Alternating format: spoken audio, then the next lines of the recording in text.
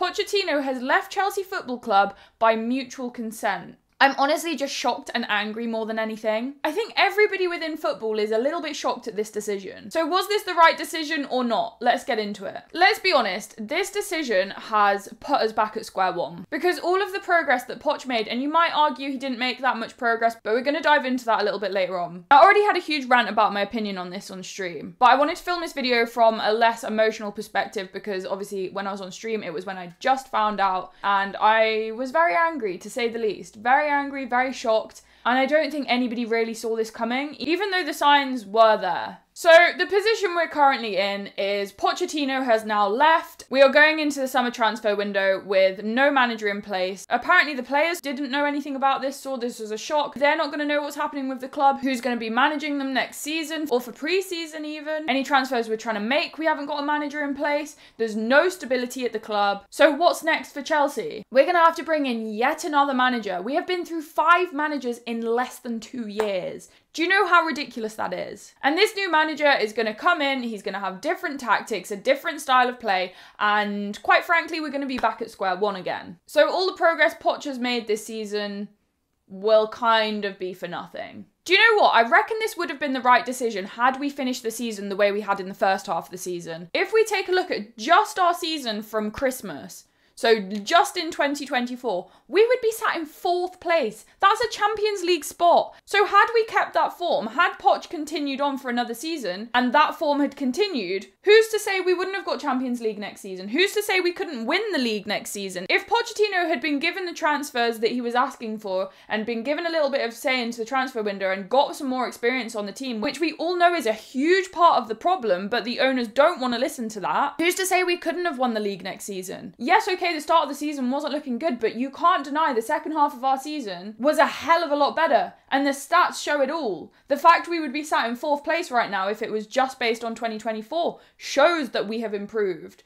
and shows that we do have the capability to contend for those top spots. The improvement and turnaround we saw from this team was immense. Pochettino was handed a team that was currently in 12th place. We moved up 6 places from the 12th place we finished the season prior. We had 19 more points, 7 more wins, and 39 more goals. You can't tell me there was no improvement there. Now, I hear you that our defence was lacking, but it is obvious Poch was building foundations and making small steps in the right direction, because for the first half of the season, we were scoring more goals, but we were also conceding an awful lot of goals. And I think everybody could see that our defence was horrendous. But then we began to see improvements in our defence as well towards the end of the season. And it all started to come together. And you could see that this project that the club keeps banging on about was actually starting to come together. I'm not going to lie, considering the mess the club was in after finishing 12th last season, how many of us were actually expecting us to finish in top 6 and actually get in Europe, especially at the start of this season? I had given up on Europe completely. I thought there was absolutely no chance, and I think a lot of people were in the same mindset. But to pull it back and get us into that 6th place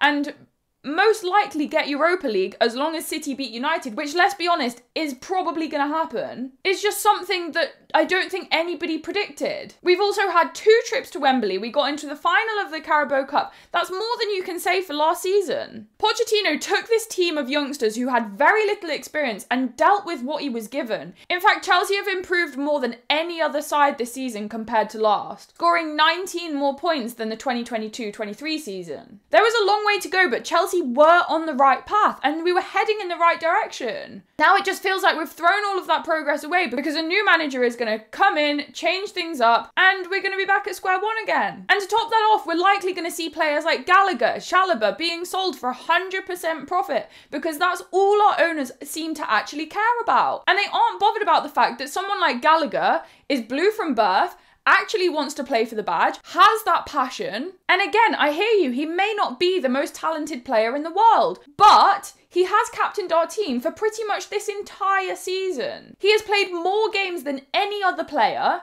and his work rate is outstanding. You can't tell me otherwise. You can see that he has that passion because he actually wants to play for this club, which goes a lot further, in my opinion, than some player who's paid silly amounts of money just because they have more talent. I just don't see how these owners can say it's a project when we've gone through 5 managers in less than 2 years. I don't even understand how this is good business, because we've now spent 50.5 mil in payoffs, compensations by getting rid of managers. We've spent stupid amounts buying investments, which doesn't make any sense because yes, these players are good, but they're nowhere near the price tag we paid for them. An investment is someone like Palmer, who we bought for a very reasonable price and in less than a season has increased his value by almost double. Not a player who we buy for over 100 mil with a value of realistically far below this and will probably struggle to be sold for that for a very long time. And I get that that's the reason they give them long-term contracts, but it still doesn't make any sense in terms of business. And again, this just proves that owners just have absolutely no clue about football and how to run a club. This also leaves me a little bit worried about whether they're going to try and sell Palmer, because that's going to be a quick buck if we sell him. I do fear that our owners just see this like buying stocks and shares rather than actually running a football club. But going back to Pochettino leaving, I'm just confused more than anything. Because who are they planning on replacing him with? What decent manager is actually going to want to come to this club in the state that we're in? And people saying, oh, bring Tuchel back.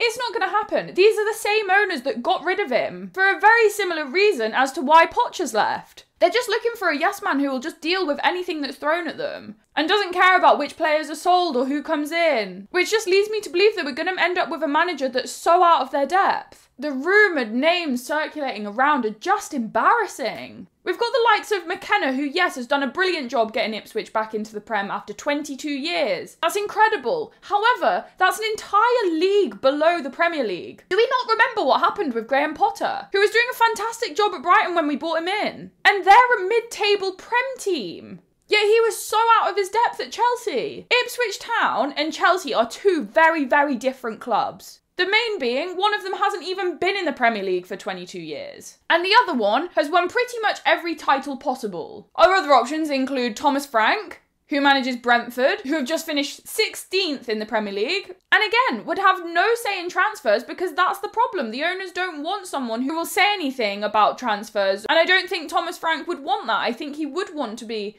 involved in that whole process. And again, it seems like a pointless replacement because what's he actually bringing to the table? Then there's Company, who everyone had such high hopes for this season at Burnley, and have just been relegated straight back down to the Championship again.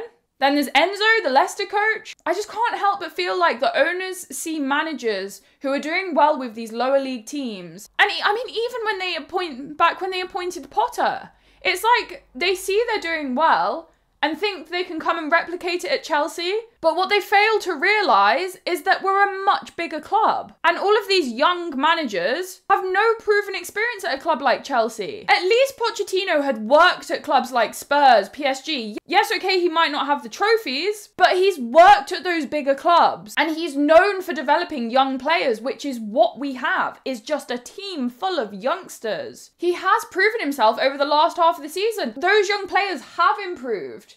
He has such a good relationship with them. And we've seen that as he's left, because all of these players are shocked or sad or disappointed that he's left. The club just feels like it's falling apart. And everybody's saying, oh, Poch got us to 12th place. Are you forgetting that last season we finished in 12th? But not only that, the experienced players from that team were pretty much all sold. We had a bunch of new signings come in who hadn't played together that much, who were bound to have a lack of chemistry at the start anyway, plus the lack of experience because half of them are kids. And then you have the mile-long list of injuries, including 2 of our key signings in Nkunku and Lavia. So to say that Poch put us into 12 is just ridiculous. And what's not helping is these owners just throwing money around like it's nothing. Of course other clubs are laughing at us because these owners are actual clowns. This is why I honestly think the German ownership model is far better than in the Premier League. I'm sick of it. And these owners have only been in charge for 2 years and they are already running this club into the ground. How much longer is this same thing going to go on? And if we hire any of the rumoured managers, what's the odds we're going to be back in the same position next season anyway? Looking for yet another manager. We're just losing any credibility whatsoever and losing any pull for players, managers, because everyone can just see how much of a mess we are. There's no stability at this club.